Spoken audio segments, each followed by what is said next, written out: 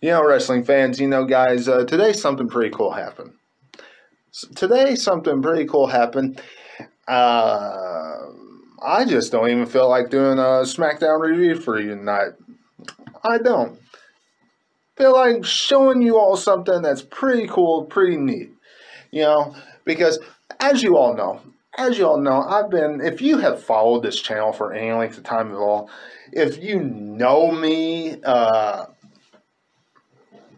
personally, if you know me any type of fashion, you know that I have been a wrestling fan my entire life. You know that I've been a wrestling fan my entire life.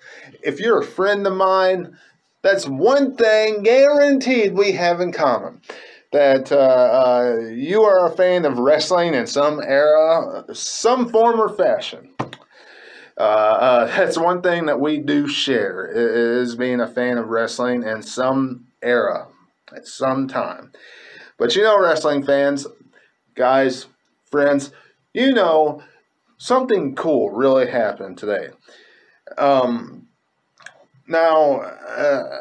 It was doing something that was kind of sad, going through something that was sad, but what we found was cool, because a lot of you know that my father did pass away in September, and we've been cleaning out his house and my grandma's house and stuff.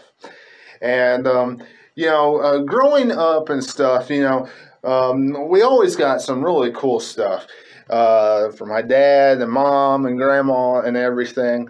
Grandma would always make these big, huge buddies and everything for me and my brother to wrestle around with. You know, mom and dad, they would get us these action figures and things for us to wrestle with and play with, and the ring would come with it and all that. And then we get the Nintendo with the WrestleMania game, and we get, you know, Sega Genesis, whatever games came with it sometimes too. So it was a blast. I mean, it was a lot of fun. But you know, wrestling fans, when we were cleaning out my dad's house today, some of it, my brother found two really cool things. One of them actually still works, kind of. I'm going to say kind of, very, very highly, because you know I pressed the center of this thing earlier, and it talked, and it just kept on talking. So I'm going to show it to you, and hopefully it'll stop talking this time after the first phrase. But I have the Kevin Nash action figure, and it still talks. I'm Kevin Nash, and I'm just too sweet. Okay. It stopped that time. I'm glad. Because earlier it just kept on going. But have the Kevin Nash action figure. And also have the Goldberg action figure. See, I told you, it just kept on going. I didn't even press it. It's from the 90s. The Attitude Era. I guess that's why. And I also have Goldberg. Who's next? No. This thing needs batteries.